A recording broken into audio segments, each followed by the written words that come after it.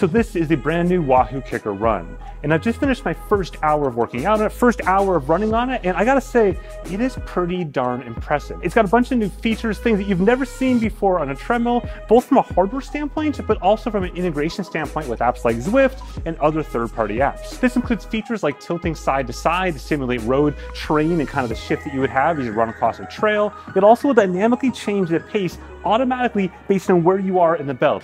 And probably the most amazing sensation is this right here. Going over the top of this edge, you naturally feel like you want to run faster. Like I'm just going faster because it feels I'm gonna fall down this cliff of a -% incline, but I didn't touch anything. And I'm gonna show you that in real time in a run here in just a second. Now note that this isn't a review video. In fact, this is just a prototype, though a very close to finished prototype, but there are some minor little things that you'll notice that would be indicative of a prototype, like the welds and some of the finishes aren't quite perfect. And we'll talk about the timelines and all that a little bit later on. So in this video, I'm gonna run through an actual run that I just finished up, but I'm also gonna kind of first go through all the components of the treadmill itself, starting at the base. As you can see, it is definitely a beast of a unit. Its top speed is a 4-minute mile, or 15 miles per hour with the metric speeds on the screen right there. It's got a maximum gradient of 15% up and then -3% down. And that may not sound like a lot, but wait until you see what happens as I'm running down this hill, because it's pretty darn cool. From a belt length standpoint, it is 69 inches end to end, though the curve here happens at about 56 inches, and the belt width is about 22 inches wide. Moving up to the front here, you've got, of course, the support structure, but then at the very front, you have a laptop holder. This can hold up to a 17-inch laptop on the front there, and even have a strap that you can pull over that laptop so it doesn't go flying anywhere. Watch right here as I put this laptop on there, a beast of a laptop, and go for a run. This entire front section is just a monster of metal and just bulk. It's not going anywhere at all. But inside of that, you've also got a tablet holder. You can see the tablet up here right now. It can hold a phone if you want to, and that all folds into this. And in fact, this entire front piece can be taken off as well. And then up top, from a power standpoint, it's got up to an 18-watt charger, USB-C for plugging things in. It does sound like that could potentially go higher than that. I would love to see them do at least 60 watts of charging for laptops. 60 watts would keep most laptops at relatively constant rate. I know obviously you can go much higher for that for beefier gaming laptops, but 60 laptops would be kind of that sweet spot. Now, looking at the console right here, you've got a couple things that are noteworthy. First off, you've got the incline right there, as well as your pace and instant pace right there. And then you've got a couple buttons right here. These buttons will eventually allow you to integrate with apps like Zwift, so you can kind of go through the menus and move around. You've got a stop button. You've got the run free button, which I'll get to in just a moment. 2 water bottle holders, a safety clip, and then your increase in pace and increase and decrease as well in gradient. And again, I'll talk about those in just a second because they're pretty interesting on how it works. And then finally, on a spec standpoint, this will run on both 110 as well as 220 power, but not the same unit on both of those. They will have 2 different SKUs, primarily due to the actuators they use up front that we'll get to in just a second, having basically different power profiles. So let's start with one of the 2 crazy new features of this, which is the ability to tilt left and right. So you can tilt the entire platform left and right, basically giving you not only the ability to deal with floors that are not flat, but also the ability to kind of fake some sort of terrain changes, for example, banking around a corner. Now, the idea long-term, but perhaps not at launch, is that apps like Zwift could automatically introduce that slight bit of change, up to 1.5% in either direction. But you can actually see it if you look from the back here, the profile, as I go left like this, or as I go right like this. And the way they can do that is, instead of having just a single unit on the front that rises and lowers the entire front of the treadmill, it's actually got 2 separate legs for actuators, so they can basically tilt them independently. Again, this helps introduce some of the variation that you would normally feel outdoors to a treadmill itself. But unquestionably, the coolest feature that you're going to see on this is the new run-free mode, or basically a way to automatically adjust the pace and speed of the treadmill just based on your position on the treadmill itself. The way it works is it's using this time of flight sensor just underneath the stop button right there, and it's essentially adjusting and looking at just below your hips. So basically the crotch shot, it's monitoring my package and seeing where I am relative to this entire treadmill. So as I move forward on this, it'll automatically adjust, and it's adjusting incredibly fast. You'll see this in just a second out in the run, both going forward as well as pulling back. The way you activate this is just simply pressing this button right there. You can see it'll automatically turn that on. Because I'm not moving anywhere right now, it's not going to do that until I've started the treadmill itself, so it doesn't have any like accidental sort of pace thing. And hey, just a quick note, if you are finding this video interesting and useful, now is a great time to whack that like button or the subscribe button. It really does help with the video and the channel quite a bit. Also, as a side note, I think they should ship every one of these with this doormat. Look how cool this is. It's like they're stepping onto a whole like experience right here. Like, seals the deal. Okay, so we're ready to start our first run, or actually like my second or third run. And the first thing to do to start it is just simply hit this right-hand lever here to get going the speed and get that start increasing. But I can jump into free run mode by tapping this little road icon down there. What free run mode allows you to do is just simply go forward in the treadmill to speed it up, or go back in the treadmill to slow it back down again. And it's using that sensor I talked about earlier that's right under here to figure out where you're going. So just staying here in the middle, the grade's relatively flat at 1%. My pace, 7:30 or so a mile. And again, just very slight movements, moving it forward and back to increase the speed. It feels really natural. Now, what's not going to be natural is this hill in a second, which is going up. You'll see it start to incline. I think this one tops at about 8%. Don't worry, we got 15% later on. But what's cool though is I just naturally slide back on the treadmill right now. So just like you would have going up a hill, you're typically going to slow down a little bit unless you're trying to maintain a very specific pace. I just have slow down. But if I want to push it a bit, all I do is just simply slide forward. It's as easy as that.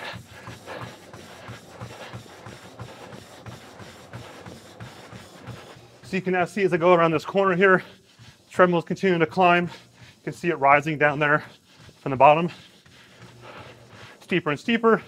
And I'm just easing back in the treadmill, just like I would normally do outside, because it's steep and painful. However, the coolest part is once we get to the top of the hill there. So let's fast forward over that. Okay, so we're just at the top here, almost at the very edge. Like any runner, I can see that top. I'm starting to increase my pace a little bit. I know the end's in sight. You can see the gradient start to decrease here as I reach the top, so 6%. Going down slowly, 5%. And probably the most amazing sensation is this right here. Going over the top of this edge, you naturally feel like you want to run faster. Like I'm just going faster because it feels I'm gonna fall down this cliff of a -% incline, but I didn't touch anything. And the treadmill is not controlling speed.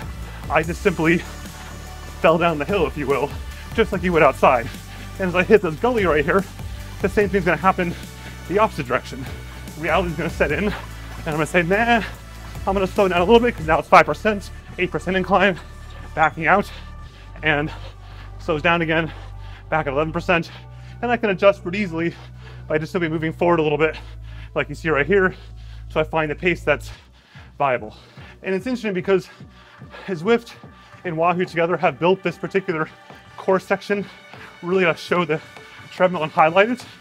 And it's astoundingly addicting how well this works in terms of convincing you that you're going up and down hills. The treadmill itself has a maximum incline, as mentioned earlier on, at 15%, and then a decline at -3%. And it doesn't feel like it's only a -3%. It feels like it's a lot more than that, partially because the fact that TV is so close. So if you have a treadmill and a TV, stick them really close like this, because it makes it feel like you're just dropping over those edges. Okay, so now's a good time to talk about changing pace with this lever over here. So there's essentially 3 different options. There's a little bump that you'll see it bumped at 5 seconds. There's a big bump that bumps at 30 seconds. And then if I hold it, it's gonna go by the second. But this is variable depending on what pace I'm actually running at. So if I go back here to a really slow pace, so now I'm at a walk pace. If I do the big bump, 3 minutes, 2 minutes, 1 minute, and so on. So you don't have to sit there in 30-second increments all the way to get the pace you want. Now right now Zwift is controlling the gradient up here, so it's automatically going up and down. But the same concept applies on this side for the gradient paddle in both half and whole percentages. Okay, so here we go to the radio tower. So down this -12% grade, and then reality is about to set in here.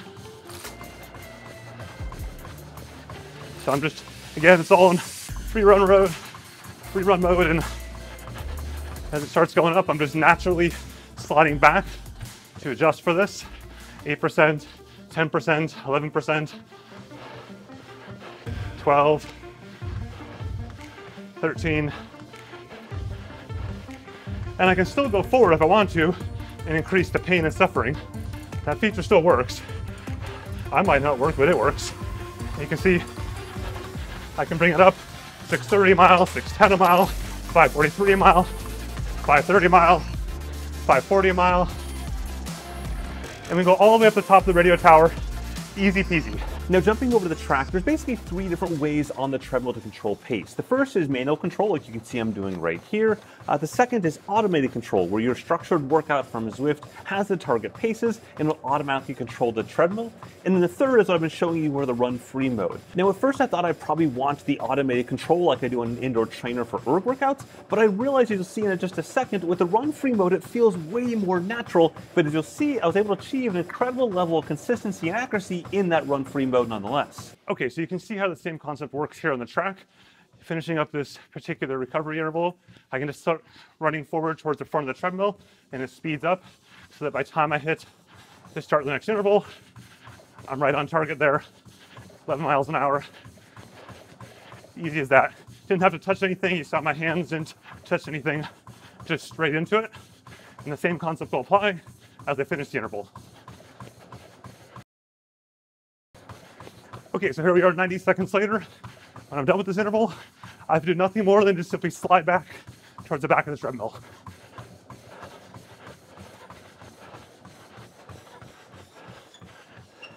Even start walking there. Still getting used to trusting the treadmill, but it works. Like, I didn't fly off the back or anything like that. Okay, while I'm editing this, I want to call out something that just happened there that happened so insanely fast that I didn't even realize it happened that fast while I was running, which is how quickly that stopped in that run-free mode. Now note, I went from basically a 5:30 mile down to walking pace, so a 20-minute mile, and it did that, and depending on how you count it, about 2 to 3 seconds, because I transitioned myself through the walk there, versus the Techno Gym run. In that review, I actually timed that exact same pace transition, and it was between 18 and 23 seconds to do. Here, let's watch it again. Simply slide back towards the back of the treadmill.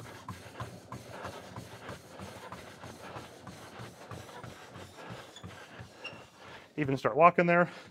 Still getting used to trusting the treadmill. So again, if you've done intervals on a treadmill before, and the whole like slowing it down at the end of each interval thing, you know how insane that just was. And I just wanted to call that out real quick. Okay, so let's talk about integration with apps like Zwift and Peloton and anything else out there, as well as things like watches that may want to connect to the treadmill. Wahoo says they're releasing a public API that allows other app developers to do the same thing. So you could see companies like Fullgas and KetoMap and others that will be able to control the treadmill in much the same way.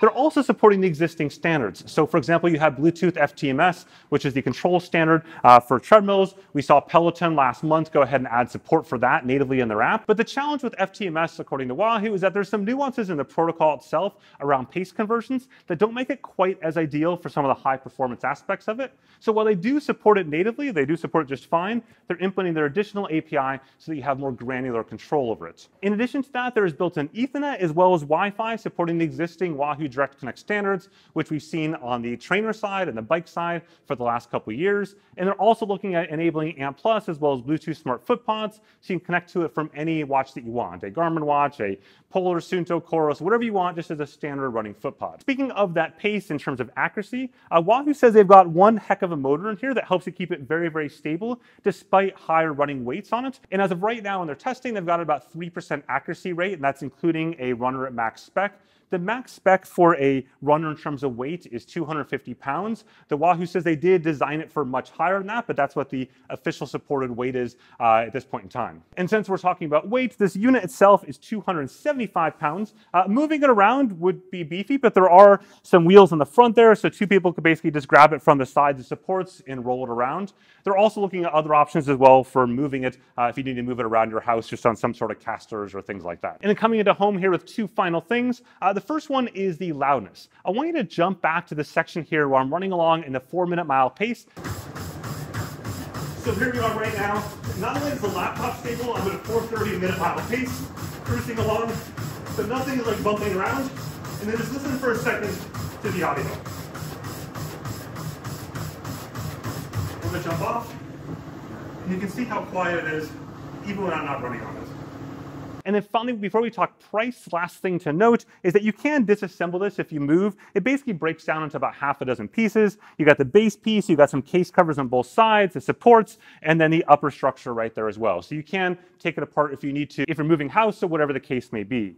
So The big question is, how much is this going to hurt your wallet? And the answer is $5,000. 5,000 US dollars is their target price point when they start shipping, and they're aiming to start shipping this summer sometime. So summer 2024 in the US. And then they're aiming for another year from that to be able to ship it globally, which is what we've seen Wahoo do actually in the past. The first time they launched their smart bike started in the US and then kind of expanded out into other markets from there. In addition, Wahoo plans that the installation of this will be done like a white glove service, similar to what we've seen from other treadmill companies as well. It's not quite clear today whether or not that price will be included in the $5,000 or extra, but my guess is if you're spending $5,000, an extra couple $100 probably isn't the end of the world. Anyways, this is a super interesting treadmill. I am excited to review this properly, to get it into the DCR cave sometime later on this spring and really put it through its paces. But right now, this is by far the coolest treadmill running experience that I've had. Like just the whole free running thing is mind-boggling in how natural it feels. Like there's simply nothing to it. At the moment, in trying it for an hour, I don't have things like data accuracy or long-term thoughts on it, so I can't really give you many or really any negatives I can think of right now outside of the price. Obviously, that's going to hurt, but like that free run free portion is super, super cool. Equally as cool though is if you were to go and hit that subscribe button at the bottom there or the like button. That way it helps support the channel and all the stuff here. With that, have a good one.